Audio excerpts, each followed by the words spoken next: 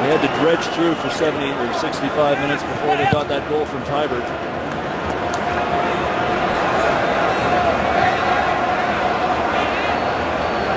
Under 5 minutes to go at BC Place. The Caps up 2-0.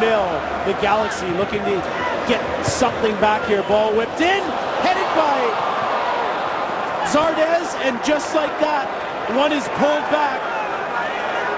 Gyasi Zardes. A colorful lid, a quick header, and Vancouver's lead is cut in half. A lot of high hopes for this talented young forward.